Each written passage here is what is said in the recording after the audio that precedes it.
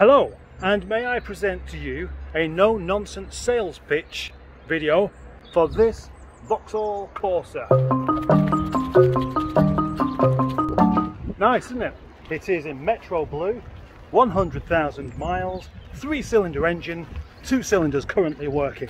Underneath the bonnet we do find an engine, a Diddy engine, a 1 litre 3-cylinder engine. And just like the hooker's play hole, someone shagged this. The engine starts, you can drive the car, but for how long I really don't know, because it runs intermittently on 2 or 3 cylinders. It can't make its mind up, but who cares? The top end needs taking off and replacing with a top end that isn't ruined. As you can see from this video, the condition is actually reasonable. It has a boot with no rubbish left inside. Always very handy, that one. The car is fitted with alloy wheels. It has 4. That's the correct amount. Not only that, all of the tyres are actually very good. As you can hear, the engine doesn't sound great.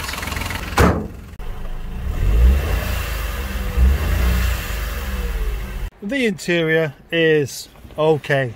I have given it a quick vacuuming out, so it's not full of horrible snotty things. But it needs a proper valet really. Plus is a rip in the carpet.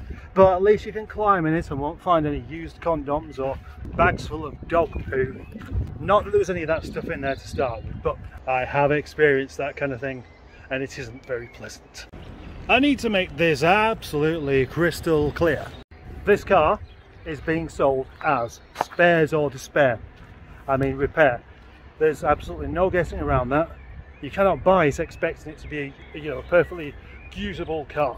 Although it does start and it does drive, it is sold spares or repair. Spares or repair. Let me repeat that again. Spares or repair. Yep. I'd like to tell you about a few rough bits on this car, like this edge on that bonnet. That's rust, that is. There are plenty of small marks along the side of it. I'm not about to count every single scratch, that would be really stupid, but put it this way, expect a few. And it's old enough to deserve a few, isn't it? It's just a Vauxhall Corsa. It's never been anybody's absolute pride and joy. Well, it might have been at some point, but certainly not for a while. On the plus side as well, this car does have MOT. In fact, about 5 months worth, which is quite useful.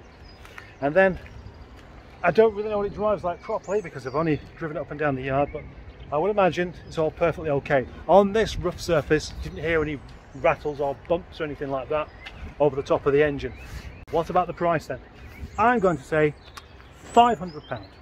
£500 and this car can be yours to fix or take apart for spares. £500 quite a good price. It may need the cylinder head doing, about £50 to pick a cylinder head up. If you know what you're doing, you can make some decent money on this car. So if you're watching this video as the link from the Facebook Marketplace thing, consider this. If you're going to chuck a low offer in at me, I might read that offer, but I probably won't even bother to reply to it. Any of those people that just message me with a random number flung in there, well, I won't really tolerate that. That's unnecessary. Ask a question. If you want to ask whether I would accept a particular price, just ask it. Don't just fling a number at me, because I'll just fling another one back and it'll be just as meaningless.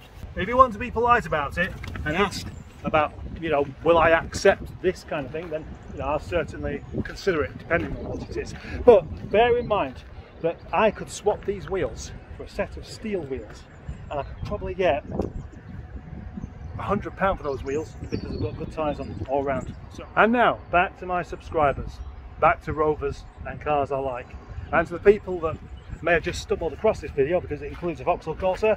The video is ended. You can go back to your Xbox now.